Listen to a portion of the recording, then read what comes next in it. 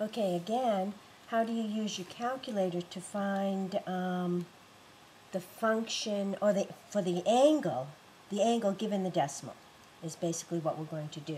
So if I know that the cosine of the angle equals that decimal, what is the angle? So again, what you do is you do second cosine, type in that angle, 0.8960, hit enter, and it tells you that the angle is 26.36, and it goes on, so we're going to round that to 26.4. Now you should try these the same time I do to see with your calculator if you're getting the same answers. Alright, so how am I going to do tangent theta? I'm going to do second tan, type in 1.632, and I get 58.5 degrees. Again, I'm getting degrees here. Alright, does that one check out? Alright, let's do the next one. How do I do the next one? Second sine 0.616. 38.0 degrees. Cotangent one. Alright, here we're getting tricky here. First thing I need to do is say the tangent of theta equals 1 over 7.596.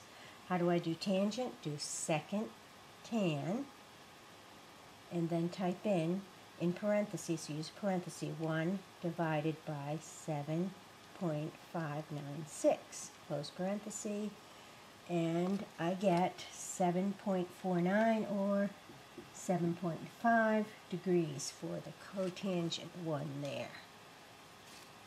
Alright, let's do the secant. Secant is the same as the cosine of theta equals 1 over 2.089.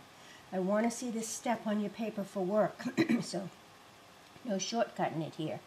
So I'm going to do second cosine, parenthesis, 1 divided by 2.089, enter. I get 61.399, 61.4 degrees. I just want you to round to tenths, okay? All right, what's the next one I want to do here? Cosecant, which matches with sine, right? So the sine of theta is 1 over 1.095. You with me? So what am I going to type in?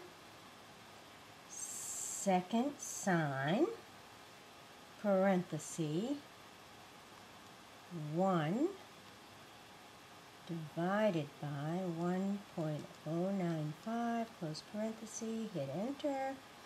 Maybe you're even quicker than I am, 65.95, so that would be approximately 66 degrees.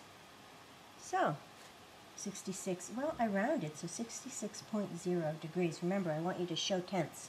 All right, I think you're good to go with these. So 571, you should be able to finish it now. Good luck.